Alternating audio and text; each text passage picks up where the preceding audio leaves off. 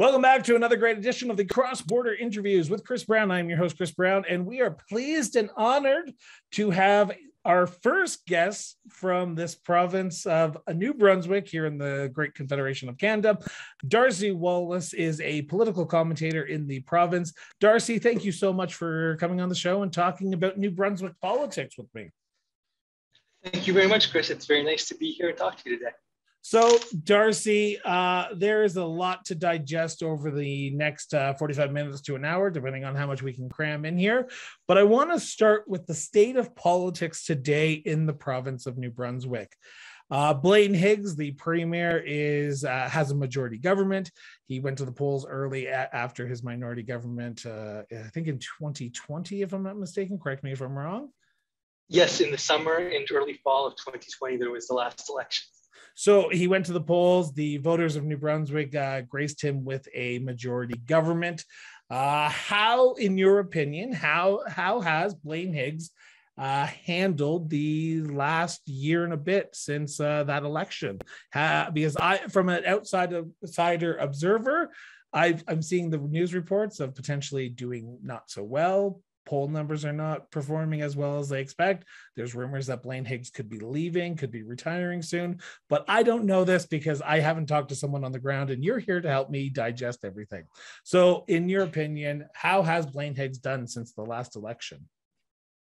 Well, one of the things to remember is that the sky-high approval ratings that not just Premier Higgs, but premiers across the country, and particularly in the Maritimes, the sky-high approval ratings that we saw for them during COVID, that was a sugar high that inevitably had to come down for all of them at some point.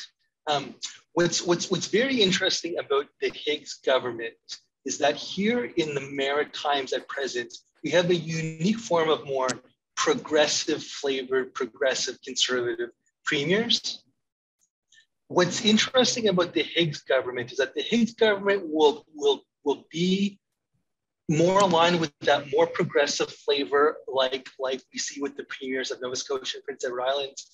But then every once in a while, it's like there's a fear of not being invited to sit at the conservative table at the National High School cafeteria. And right out of left field, he will align himself with Jason Kenney and Premier Moe in Alberta, like out of left field every so often. And so recently that happened. When all of the COVID rules were coming down here in New Brunswick, just in the last week, as with other provinces, Nova Scotia and Prince Edward Island decided that they were going to take a more moderate approach and just kind of scale back some of the COVID restrictions in phases and keep the mask mandate in schools. Premier Higgs completely aligned himself with Jason Kenney and Scott Moe, and decided to get rid of the mask mandates in schools for students. And this week, when the federal Liberals and the federal NDP announced their supply agreement partnership, Premier Higgs joined in with Jason Kenney and Scott Moe in demonizing that and in taking up the bat, and once again aligning himself with them again in the battle against the carbon tax, which is very interesting. So he'll take this more moderate approach to progressive conservatism, and then it's like boom, boom, boom, boom, boom, and then bang, he's got to align himself with Jason Kenney and Scott Moe periodically from time to time to remind everybody that he's still in the club. Is that Blaine Higgs trying to punch above his weight? Because when you think of conservatism in this country, you don't think of people like Tim Houston. You don't think of people like Blaine Higgs or even Dennis King, premier of PEI. Is this Blaine Higgs trying to be a national player on a stage where it has been so overwhelmed by Jason Kenney's and the Scott Moes out here in the West, and people seem to forget that there is that conservative base of support in the Atlantic provinces? So I know that you have your background with the Dalton McGuinty Liberals in Ontario as a former staffer working with them. So in that sort of George Bush neocon era, I know that you guys saw it in Ontario, every so often you would run into young conservatives, and it would seem like they'd gone to one too many CPAC conferences, and they were campaigning to be governor of Arizona rather than campaigning to represent a small provincial constituency in Ontario. Premier Higgs has roots in the Core Party, which was a prairie populist party that was opposed to official bilingualism in the 1980s. Premier Higgs actually campaigned to be the leader of the Core Party in New Brunswick in the late 1980s, which is very interesting, and it's part of the reason why he is so unpopular among Francophones and has zero representation in any majority Francophone ridings in the province. So he's aligned with a party that has roots.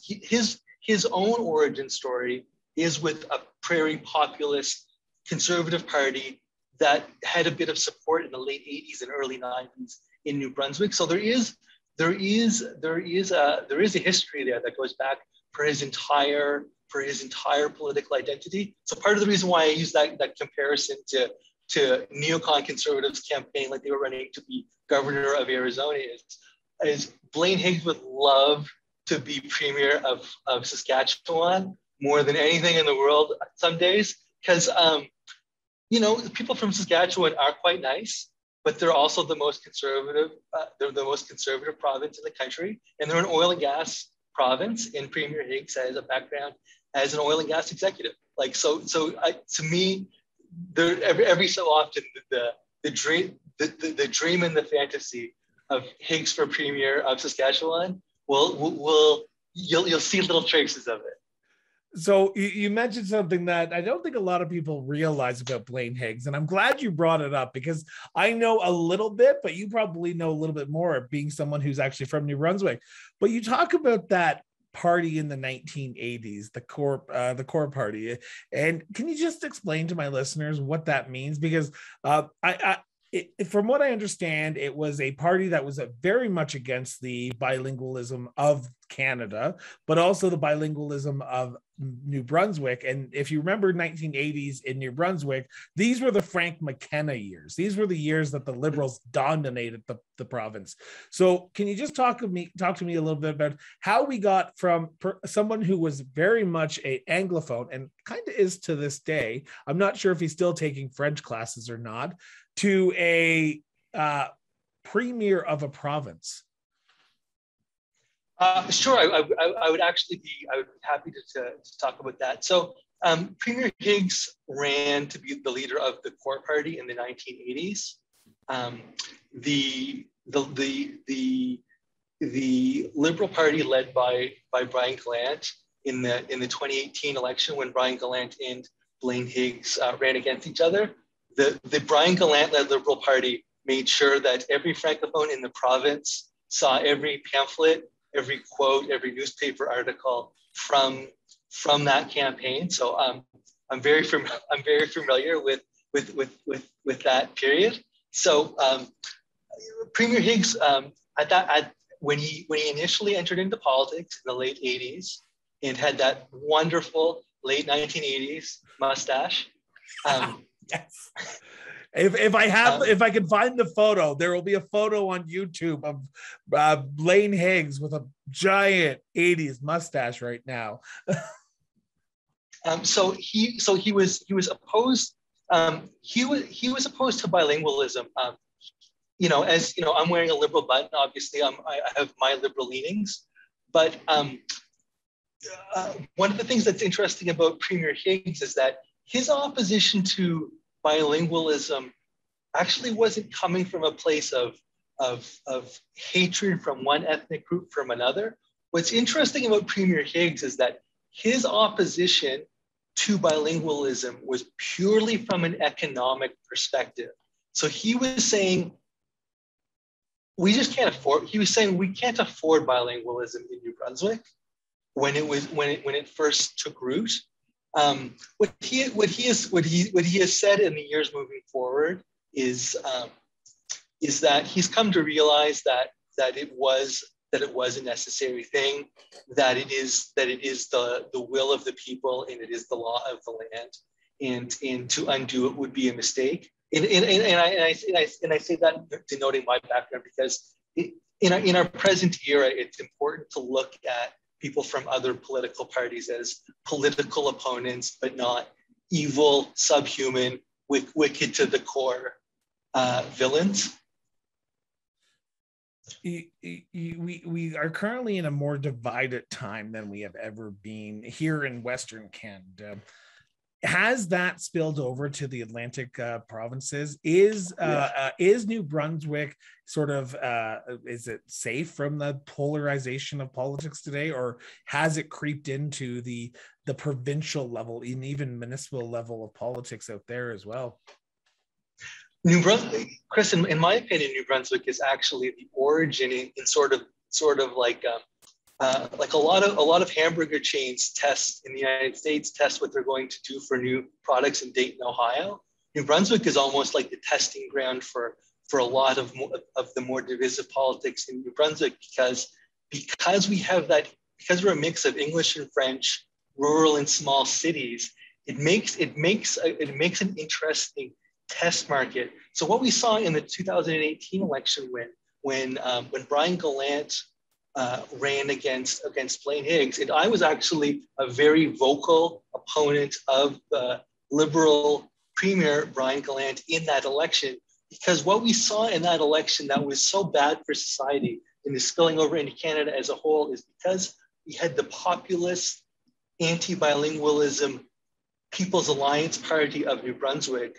What the then Premier of New Brunswick, Brian Gallant, tried to do, in my opinion and in my assessment, Brian Gallant tried to inflame and aggravate every one of their grievances and their brand of grievance politics in the hopes of driving as many traditional progressive conservative voters from the progressive conservative camp into the People's Alliance camp, thus allowing liberals to win with a lower threshold. So one example of this, the Liberal government of Brian Gallant changed the way that arts funding was done in New Brunswick. He created a whole new entity that would decide on funding for Francophone artists, whereas before there had been Arts NB and the New Brunswick Arts Board that had just decided on funding as an arm's length institution for all New Brunswick's artists. So there was, in my opinion, a very concerted effort to aggravate and inflame all of these grievances. And just to let you know, Chris, like in most parts of New Brunswick, nobody who is not a constitutional language lawyer, a lawyer specializing in language law and bilingualist language law in New Brunswick, literally nobody but that very specialized group understands the constitutionality of New Brunswick's official bilingualism and language laws, including a lot of very highly educated professional practitioners of politics, because it's an extremely nuanced subject. So when you start talking to people who live in Anglophone rural New Brunswick, who have a lot of the challenges of people living in rural areas where there's fewer economic opportunities in general, bilingualism makes a great canvas onto which to project your own insecurities, grievances, fears about the future, in concerns about a world where your influence is waning. So we saw a lot of that in New Brunswick in the 2018 election. Brian Gallant lost that election, and where I will give Brian Gallant credit is after losing the election, Brian Gallant then went on a small tour of New Brunswick, like a mini apology tour after losing that election, to try to rebuild some of that social cohesion within New Brunswick society. So I actually give Brian Gallant a lot of credit for that. I've gotten to know him. I've gotten to know Brian just a little bit since that election transpired, and though he's somebody I opposed in that election, he's somebody I've gotten to know and quite like since then. And I think losing an election and losing your job in front of the whole province and the media watching is a punishment in and of itself. Yeah. and he's somebody I've quite come to like and respect since then.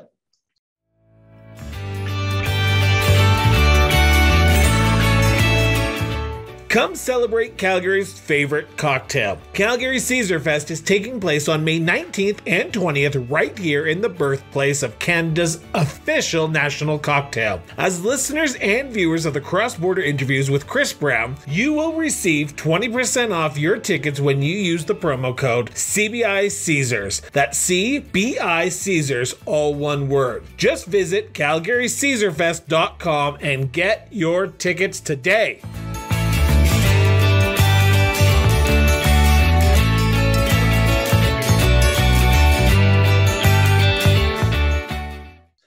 Do federal politics play a major role in New Brunswick? Because here in Alberta, in Saskatchewan, even Ontario, it's the age-old adage that, especially in Ontario, we'll take Ontario first, but if the federal government goes liberal, you guarantee that the provincial government will go opposite, will go conservative. So during the McGuinty years, Harper was in power. During the Wynne years, the Harper was in power, and then a little bit of Justin Trudeau as well. Now that Justin Trudeau's in, Doug Ford's in. Here in the Prairie provinces, we hate Justin Trudeau, and the Liberals are quite, the Conservatives are quite open about that, and that's their attack. They don't attack the official opposition, they attack the federal government. In New Brunswick, do federal politics play a major role in the day-to-day going on? Because you talked about how Blaine Higgs is sort of piggybacking on what Scott Moe and Jason Kenney are doing with the anti-carbon tax, anti-coalition with the NDP. But is that just a new thing, or even with the Liberals in power, it does play a major role of who's in power in Ottawa? One of the and that's a very good question, Chris. One of the interesting things in New Brunswick, compared to say Ontario, where you cut your political teeth, is that in Ontario, federal and provincial ridings are basically identical in terms of their geography and size.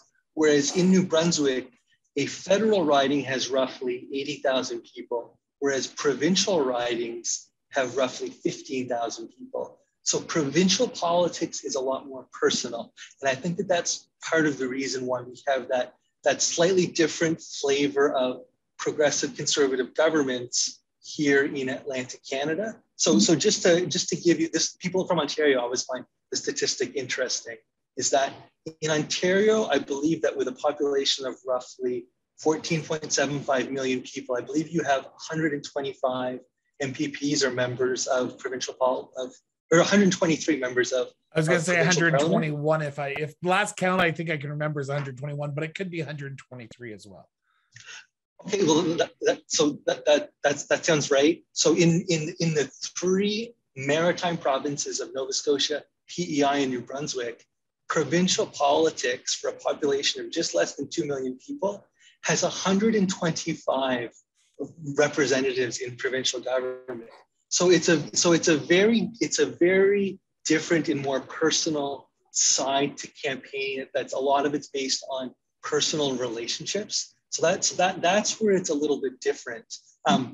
Where I think some of it is in reaction to is where New Brunswick becomes a great place to test out new forms of campaigning. So when the Liberal Party launched their Liberalist backend database that was built by the NGP Van Corporation, that was initially launched by the Obama people. New Brunswick was the first place they ever had a bilingual version of NGP Van that was used, and that was used in the 2014 provincial election here in New Brunswick. So let me know if this sounds familiar to you. We have a digitally savvy campaign, a bilingual candidate with matinee idol good looks, who speaks perfect English and French, and figured out how to defeat a conservative incumbent.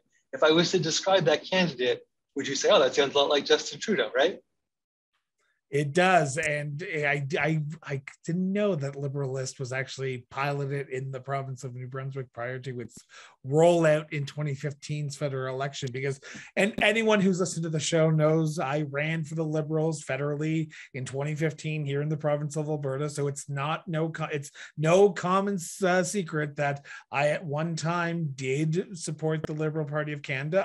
I do not right now. There's some things going on with that party that that's a whole other conversation we could have for another day.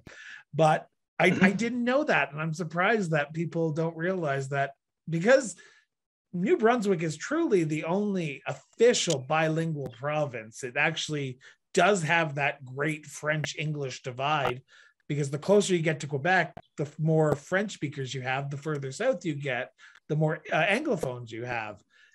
I'm surprised. I did not know that. Darcy, you just introduced me to a whole new world of New Brunswick politics. Well, let me take it back a step further, because there's somebody who I think does not get their fair shake in the history of the evolution of Canadian Liberal politics, and that is a gentleman based out of Ontario who I've befriended in the last year, who's named Brad Rubinoff. Brad oversaw the Liberalist database for the 2014 Ontario campaign of Kathleen Wynne's Liberals, then went to Nova Scotia and did it for the Stephen McNeil Liberals in their 2014 provincial campaign, and then came to New Brunswick and did it for the provincial Liberals in their 2014 campaign, and then in the 2015 federal campaign, did it in St. John for my friend Wayne Long, who I've campaigned with, and through whom I've gotten to know Brad Rubinoff. So he's one of the innovators of Canadian politics. He no longer works in Canadian politics, so I want to give him a shout out, because he's one of the great innovators who I think deserves his note in history. While I don't know him personally, I've heard the name not more than once in the last in my lifetime. So I completely understand where you're coming from on that statement. I want to continue with this divide of the Anglophone and the Francophone in New Brunswick before we go to the other big story that's happening in New Brunswick, and that is how we are in a leadership race in New Brunswick with the New Brunswick Liberals. And right now, and correct me if I'm wrong, because I don't know the full map of the province, and you know it a lot better than I do, but the PCs do not hold a riding that is strongly Francophone. The Liberals are traditionally better in the Francophone riding than Anglophone. While politics divides us as a nation already, does having two parties who only represent a Francophone side of the province and an Anglophone side of the province, is it detrimental to the province when the government is trying to represent the Francophones but doesn't really have representation in their cabinet, in their caucus?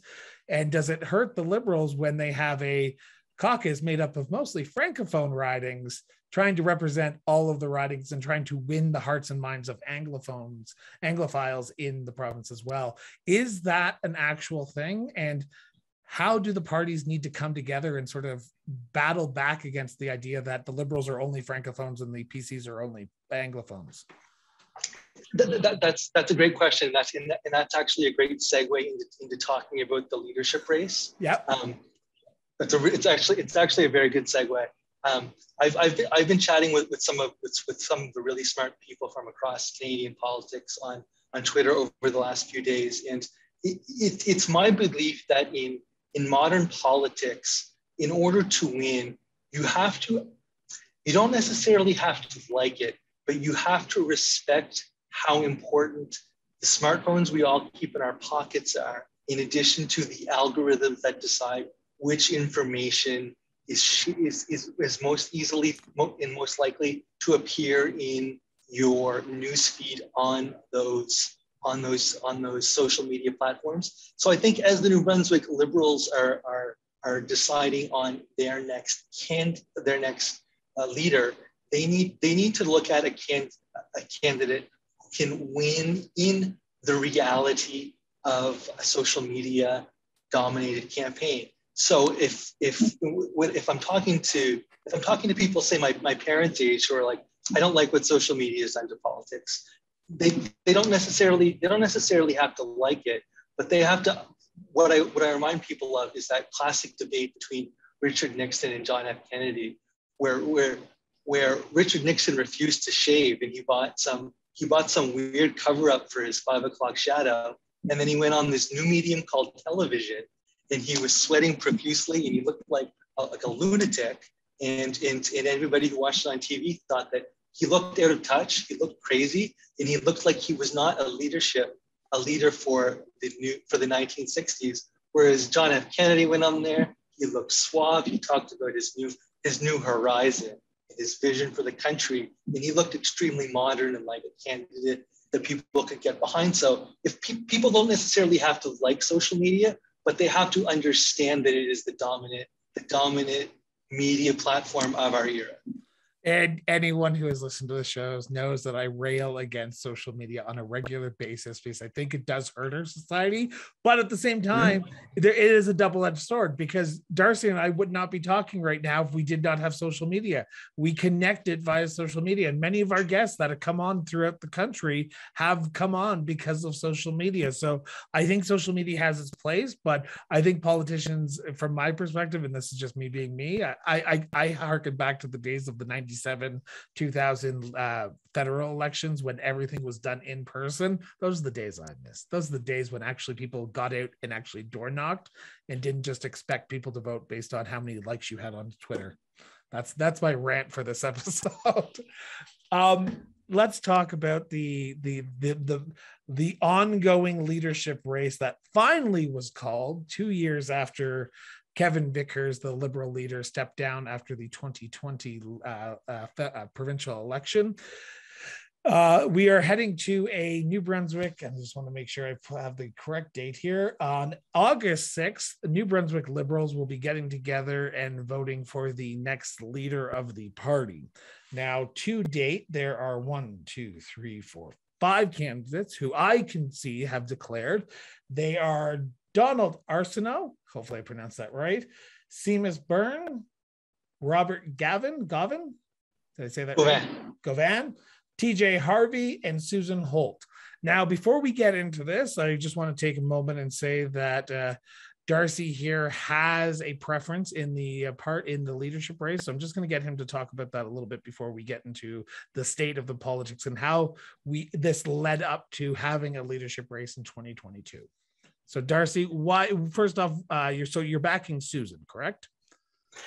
Yes, absolutely. And I don't want to be vague or try to be clever and try to hide that, because I know her and I like her, and I've come to the conclusion that she is the strongest candidate because I see her as somebody who is bilingual. She was in Northern New Brunswick and Edmonton campaigning on the weekend.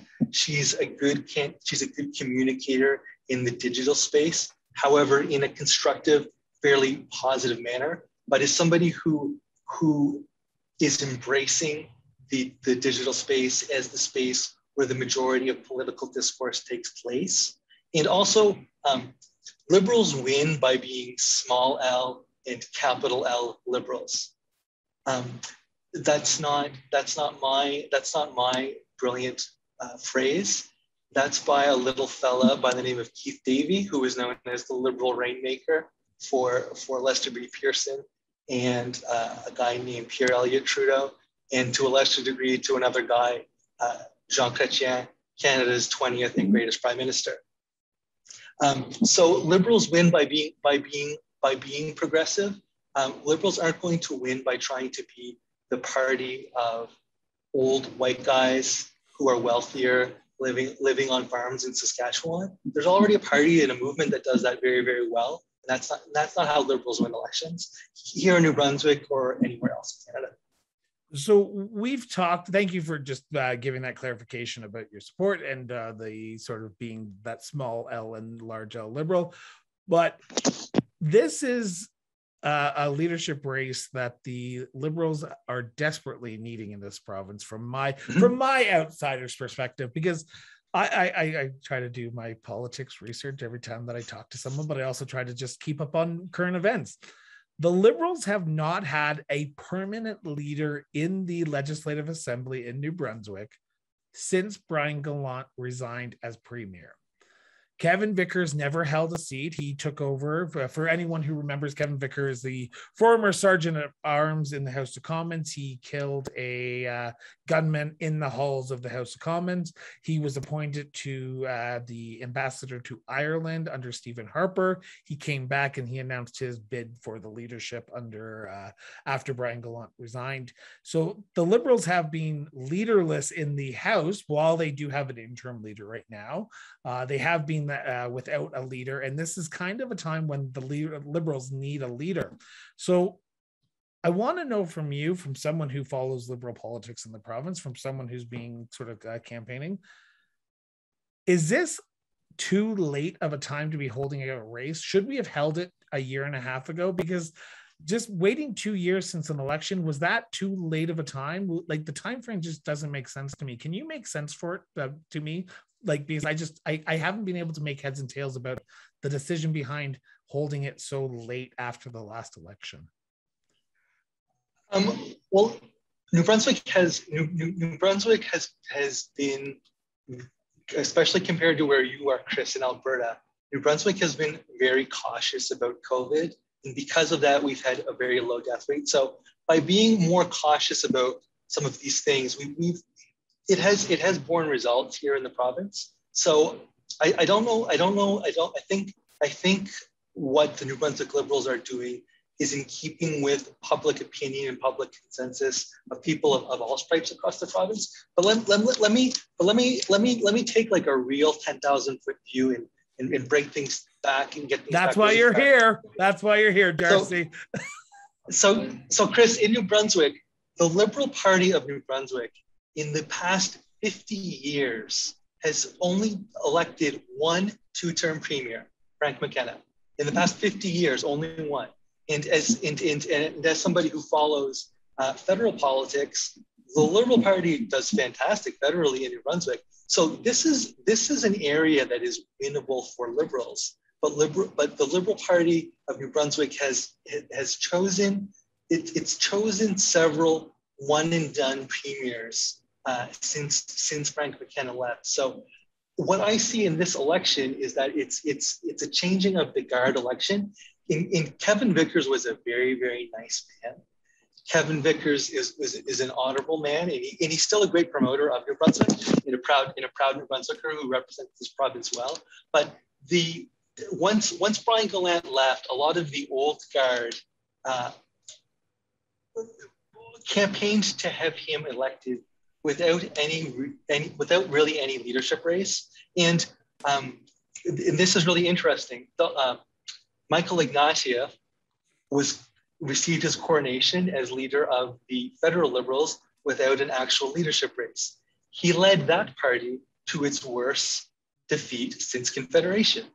Kevin Vickers, who I admire, and full disclosure, admire a lot more than I admire Michael Ignatieff, he received a coronation and then led the provincial Liberals to their worst election since Confederation. So there's a pattern there. But what is interesting is that for the next generation of Liberals,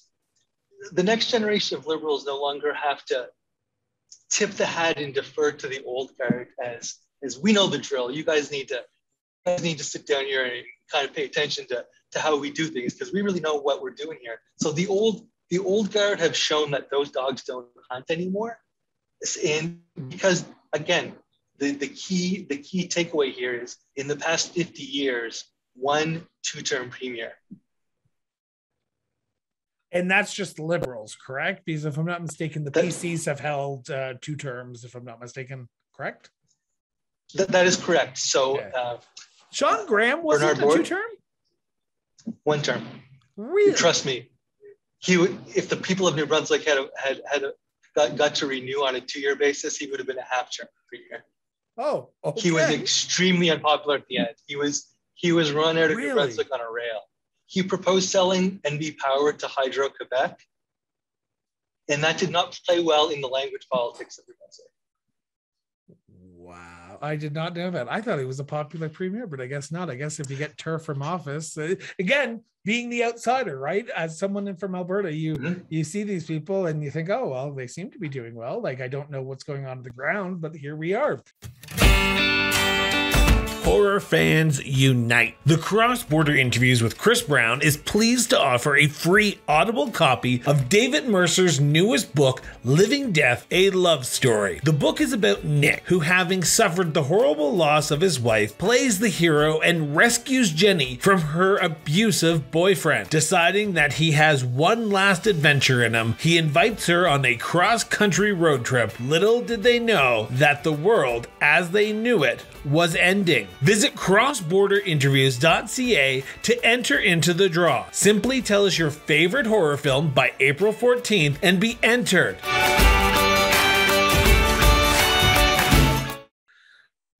The liberal Chris, I told you I was friendly with Warren Kinsella before we got into this. I know. Hey, if Warren wants to come on the show, I'd be happy to have him on, but no one seems to get back to me from Ontario.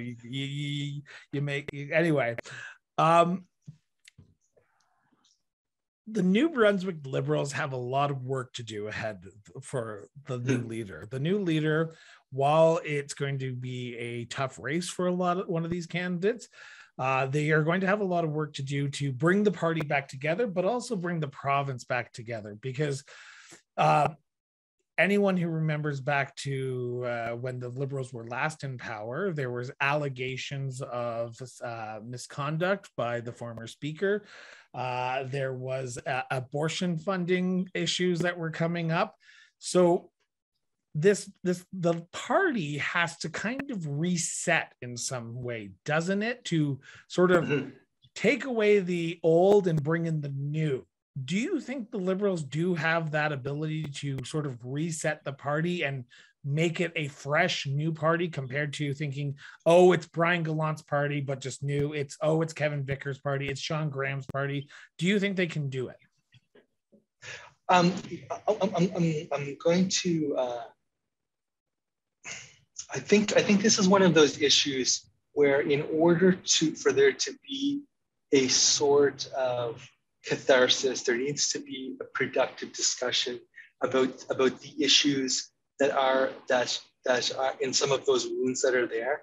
I think the mark of good leader in this province is going to be the person who isn't going to try to sweep all of the baggage under the rug.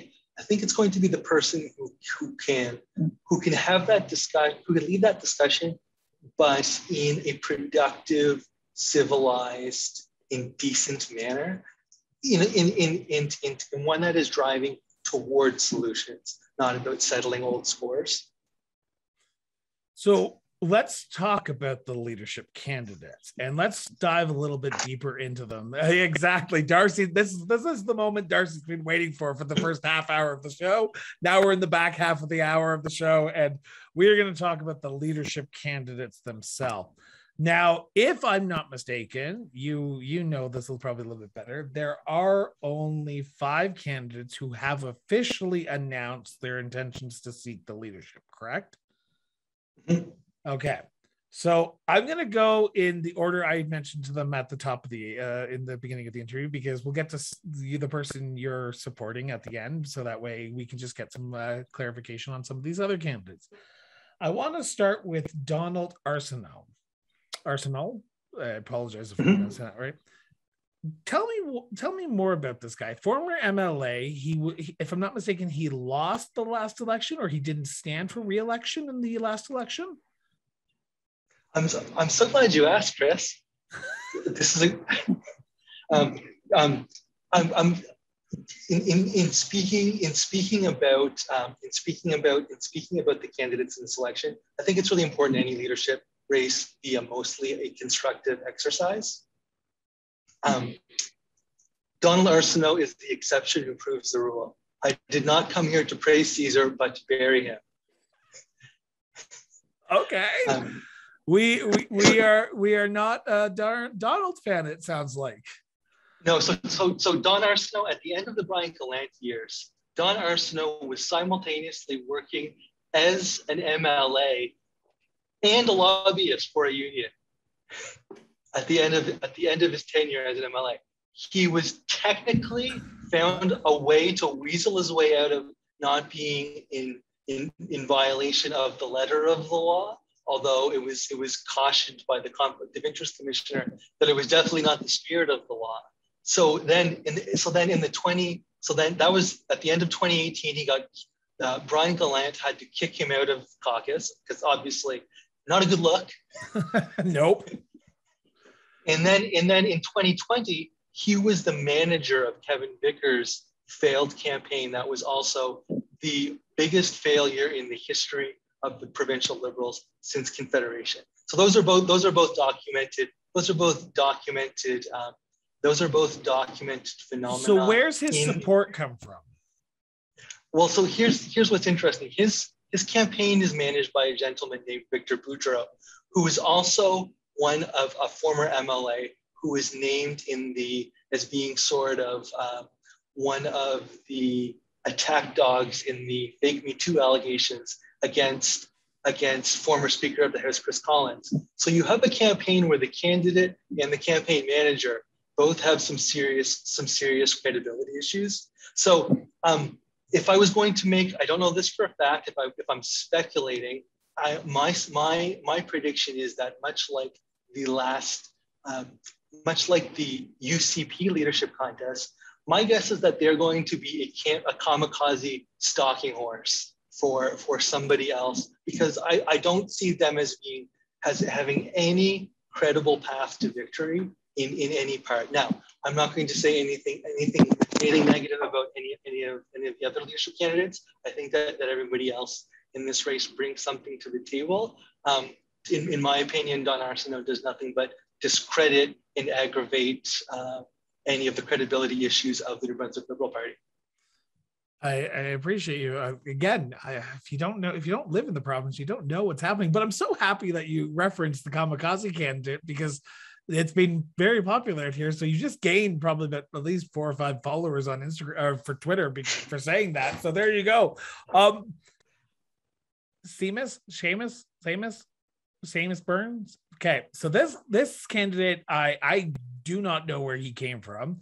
He kind of is he's a businessman in New Brunswick, and he kind of has come out of nowhere to announce. And I read his announcement news article. I think it was in one of the local papers in New Brunswick. I think it was in one of the Times.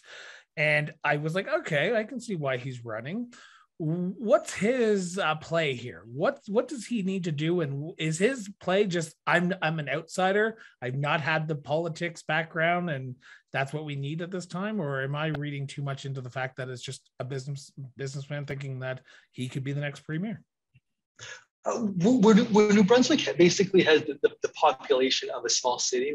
We're a population of under 1 million. I think to a lot of people who don't necessarily, we're interested in getting into politics, everybody who's getting into politics really doesn't know where to start.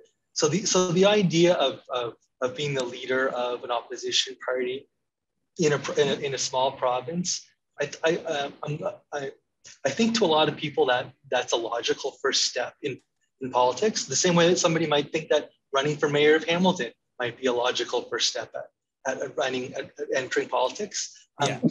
I don't think Mr. Byrne is likely to I don't think he's likely to be one of the final 2 contenders in the race. I met him at an election event for my MP friend Wayne Long in St. John.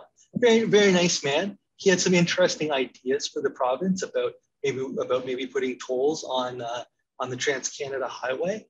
So he's trying to bring a little bit of intellectual depth in some policy to a leadership race. So at least he's showing up with ideas, and more importantly, he's putting those ideas out there in public so that they can be debated or criticized. So I applaud his guts, and I applaud him for throwing his hat in the ring. I don't think he'll be one of the final 2 contenders, but I applaud him for trying to bring a little bit of intellectual depth to the race rather than just trying to shake hands, kiss babies, and win based on personal charm. Just to confirm, this ballot is a ranked ballot, right? So correct. 5 candidates if no other candidate enters. I'm not sure if we've passed that cutoff time, but no candidate wins on the first ballot. Bottom one gets cut off until there's 2, and then someone gets 50%, correct? Correct. Perfect. Third candidate, and this gentleman is kind of this is an entity in itself, and I hardly can imagine that the Liberals have opened their arms with loving hands to a former PC health minister turned Liberal. I think he might not have been health minister. It might have been. I know he was in the ministry in Blaine Higgs' ministry, but Robert Gavan. He former PC, sat as an independent, joined the Liberals, went to a new riding in the last election, the 2020 election, got elected as a Liberal, now putting his name forward as the leadership candidate. That's a head spin if I've ever seen it. Are people seriously considering a former PC turned Liberal as their leader? Like, are people actually taking notice of Robert and what he's doing and what he's saying? Or are people just saying, okay, it's going to be Blaine Higgs 2.0? I really like Robert Gavan. The last time I ran into him was actually a public demonstration trying to get more affordable public housing and better housing policy in New Brunswick, where he was out, talking to ordinary people. One thing to remember, Chris, is that the New Brunswick of Frank McKenna was one of the early pioneers of the so-called third way of politics, where you had a little bit of the right, a little bit of the left, and their best ideas, and it was a way for liberal-leaning parties to win in places that had previously been dominated by conservative politicians for generations. So in 1987, Frank McKenna pioneered a form of campaigning that worked for Bill Clinton, who's a good friend of McKenna's, though I don't think he mentions it as often these days. Tony Blair and Jean Chrétien. So a lot of people in New Brunswick have a history and a comfort with the so-called third way of politics. And so a lot of people, that's a formula for winning. Coming back to our previous discussion on social media, I really like Robert. I think that the Liberal Party should have always been Robert's home. And he, I think in his heart, he always was a Liberal. His father was a red Tory, Richard Hatfield MLA in the 70s and 80s. So he had the family history there, but I think he realized that in today's landscape, he is a Liberal. However, trying to come up the middle with that third way, I don't think it works in an era of social media. Social media algorithms are geared towards content that elicits a strong emotional reaction from the viewer. So I don't think, whereas the era of 24-hour cable news and newspapers, the worst thing that could happen would be that you'd upset a lot of people and cause a strong emotional reaction. That was like worst case scenario. Whereas in a social media time, you really want that strong reaction. And I think that sort of third way, mix of the left, mix of the right, is not the formula for winning. Though I do really like the practitioner in Robert Gavan, who is a very nice person. We've talked about social media a lot. Before we get to the next two candidates, the last two candidates that have announced so far, social media plays a heavy factor in Western politics. It is like the bee's knees. You are on social media, you get your social media out.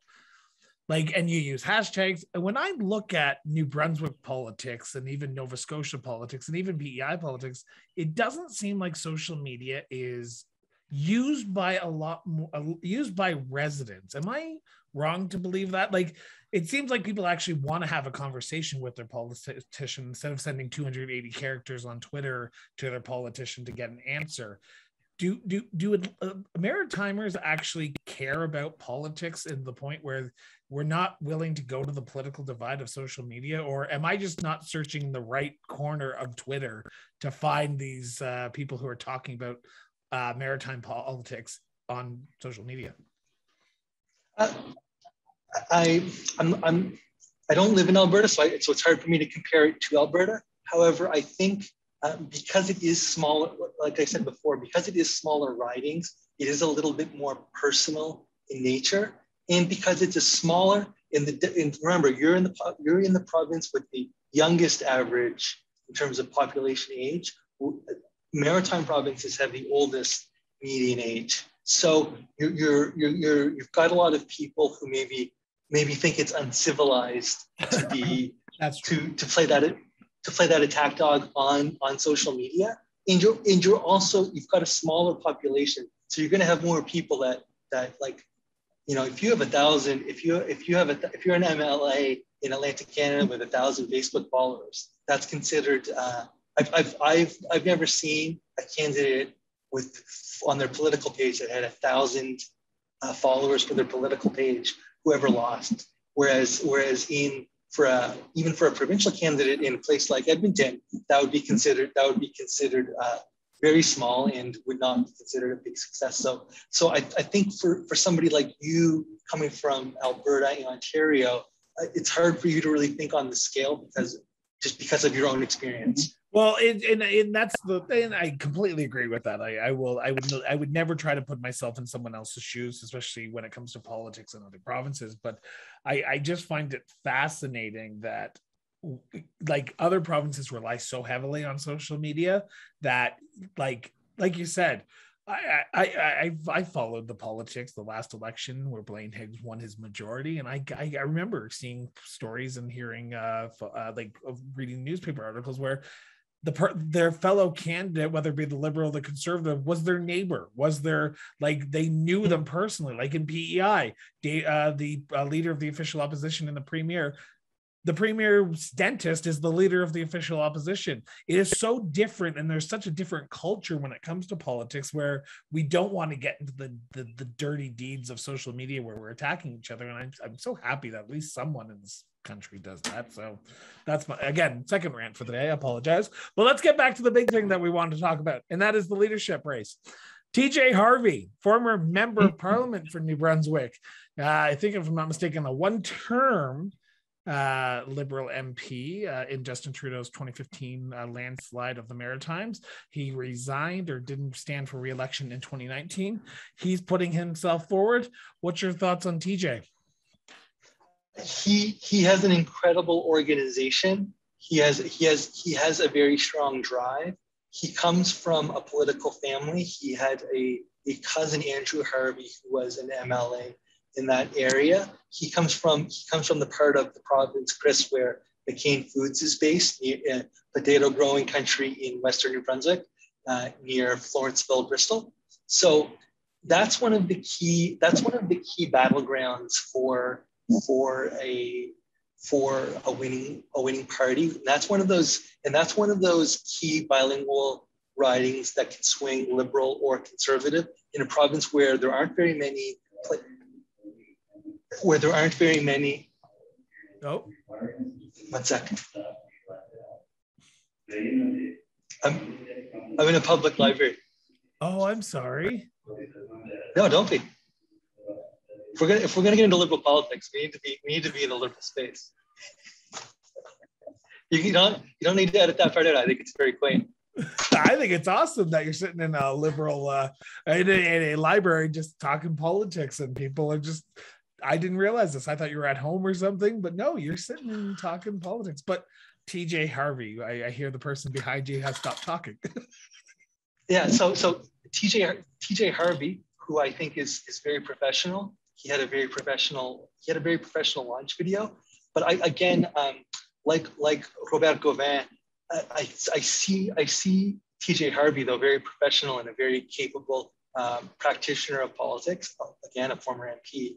I see him as taking that third way approach that maybe does not embrace the fact that one needs to have a position that elicits a strong emotional reaction on social media. So if you watch his launch video, which is extremely professional, if you looked at it and I told you that it was the launch video for somebody who was campaigning to be the PC Premier of Nova Scotia, you might believe me. And if I told you that it was for somebody who was campaigning to be the Liberal Premier of Prince Edward Island, you'd probably also believe me.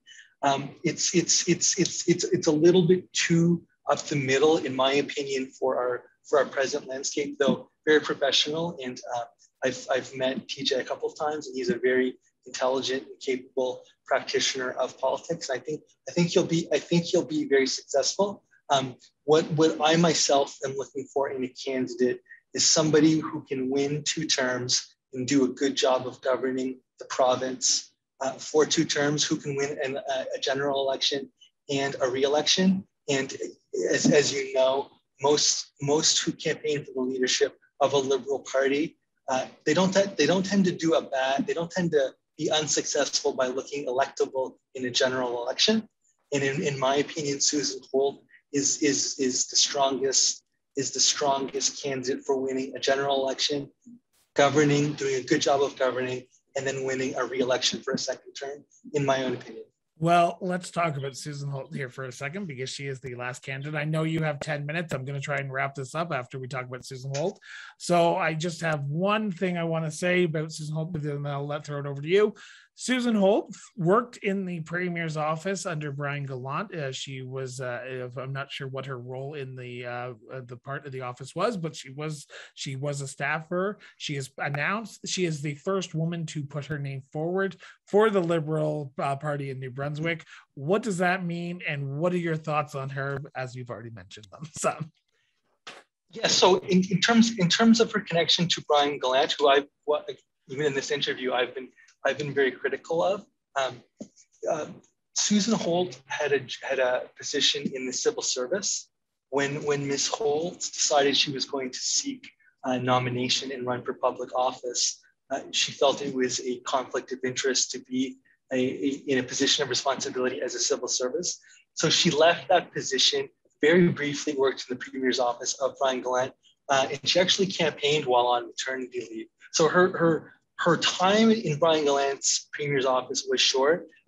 If I were advising Susan, it would be not to try to sweep that under the rug, but to make it a badge of privilege that you worked in the Premier's office shortly because you did not want to be in a conflict of interest, because you care about integrity and transparency.